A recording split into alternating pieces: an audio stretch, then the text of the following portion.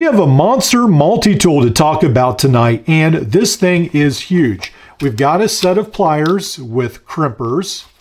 Let's go ahead and close that up. We've got a 4-inch knife, serrated and plain, a combo edge blade there. We've got a 2 3/4-inch saw, and they've thrown in a tiny little file. Isn't that neat? And then we have a Phillips screwdriver. We've got a flat edge screwdriver, and we have a bottle cap lifter. That is the tool set on this, but let's talk about how this actually works. So we've got a set of pliers that is actually better than I would expect for this tool. It does actually cut coat hanger fairly well. And then when we go to the twist test, which I think I may initiate for a lot of my reviews, the jaws actually hold up fairly well when you rock it back and forth.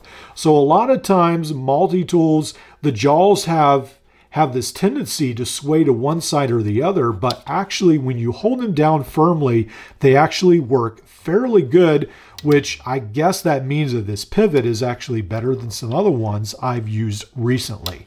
Now what we have is this right here is around 16 ounces. Yes, you heard right, 16 ounces, 15.9 ounces is what it says on Amazon.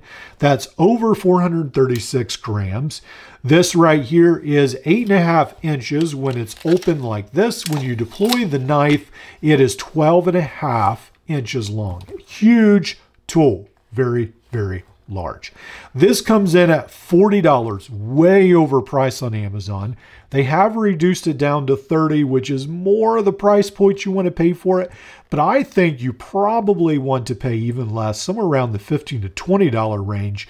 I bought this used on eBay because I'd already seen this, and I don't think it's worth paying anywhere near that $40 mark.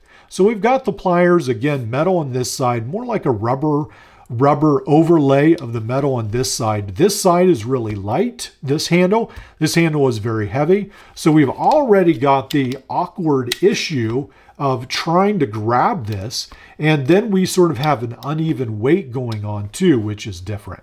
Right here we have this cap crimper, which should be on a military style multi-tool, but of course it used to be on the Leatherman Charge, so I'm assuming they thought, hey, why not add one more function to this tool? And that's what happened. So we have, again, this combo edge knife right here, 4 inches long. This thing is gigantic. It does lock into place, which is nice, I guess. But this is nothing to write home about. It's just more of your run-of-the-mill looking knife right there. As far as steel right there, I don't think it's any special steel. Now we have the black version. We've got the lemon lime version, the collar, and then Caterpillar, of course, has to throw their name on this because they love to have their name on cheap multi-tools. So there is a Caterpillar version as well if you really want it. Now what we have right here is we've got the Phillips screwdriver, and then we've talked about the bottle cap lifter and this straight edge screwdriver rather, and neither of these lock, which is very disappointing. I really wish these had been locking, but they're not.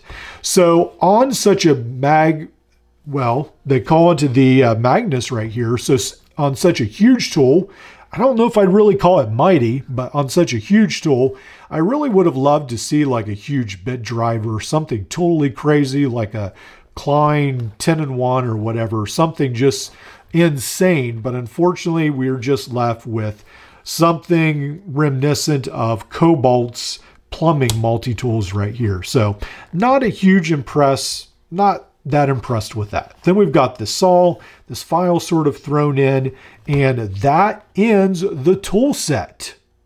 So that is unfortunate.